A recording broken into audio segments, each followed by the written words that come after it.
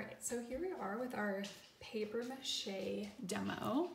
I just wanted to show you guys, this is sort of what I'm starting with. So paper mache is a really good way of, you can sort of build up a shape with, this is just like a backing of cardboard, and then this is like crumpled up pieces of paper that I have taped. So hopefully you guys can tell that this is supposed to be like some lips.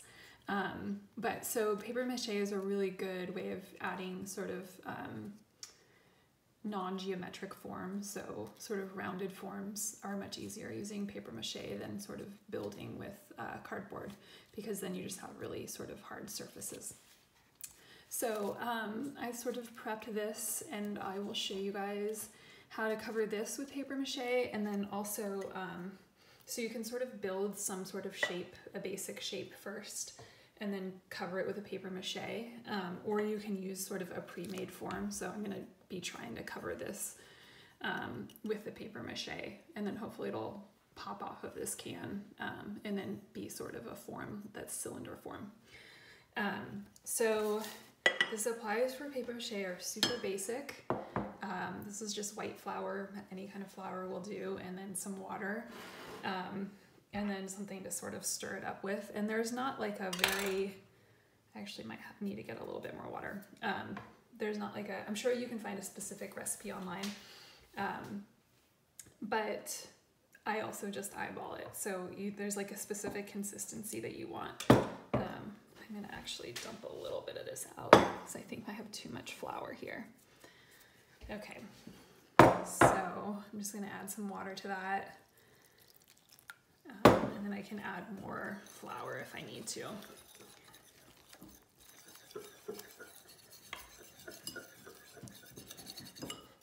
Paper mache can be kind of a messy thing, so make sure you're doing it on a surface, like either cover a surface or make sure that it's a surface that you can kind of get messy. You could do it outside or something like that too. All right, so you can kind of see, I just have this sort of thick paste. A little bit thinner would be fine too, but you don't really want it much thicker than that. And like, you know, a few lumps in there, that's totally fine too. There's nothing super specific, but this is gonna act as the glue for your paper mache. So actually move this a little bit. Okay, so, and then the other thing you want are strips of paper. Newspaper works really good. This is like a newsprint paper, so it's like a similar thickness of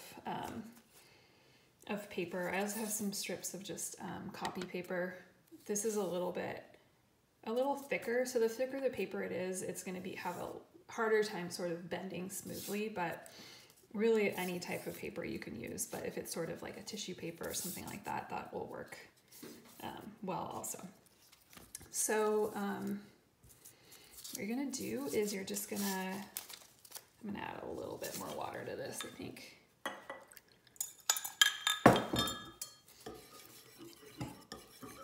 You're just gonna dip your paper into this and kind of cover it with the glue.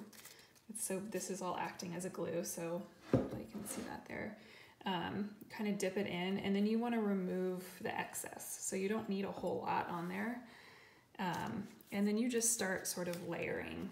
So I'm gonna wrap it around there, and then sort of making sure that those edges are starting to form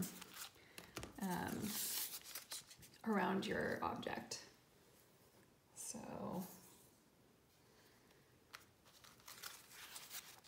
try and get one layer, and you wanna do multiple layers. And then if you really want like a really strong object, then you'll want to let it dry in between layers and then do like another layer.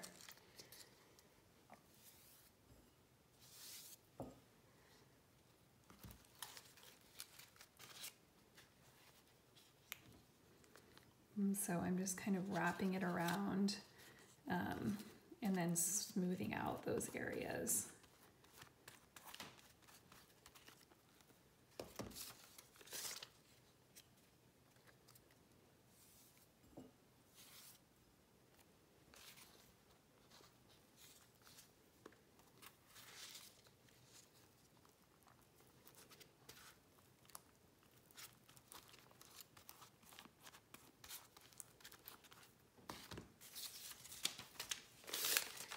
The sort of the thickness of your strips of paper matters too. So if you're doing something really small and delicate, you'll probably want thinner strips of paper so that you can kind of get a little bit more specific with your edges and sort of those contours.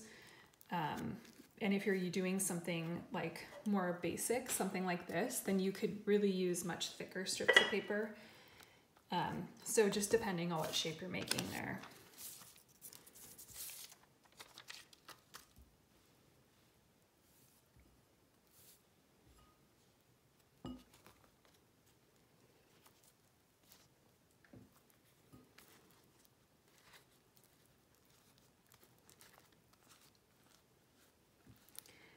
And then as you go around, if you notice like the shape isn't quite doing what you want, you can always add like a bit of paper here.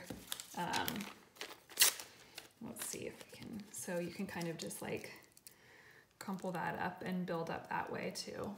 So sort of like adding to the form as you go.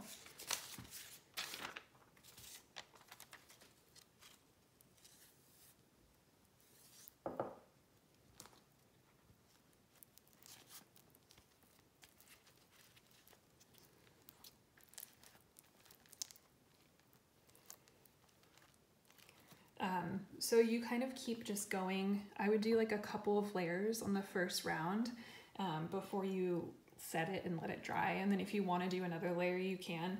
It's kind of nice to do another layer after it's dry because you can get a little bit more, like you can sort of smooth things out a little bit better. So I'm just going to end pause and I'll keep working, and then I will come back and show you guys how it's going.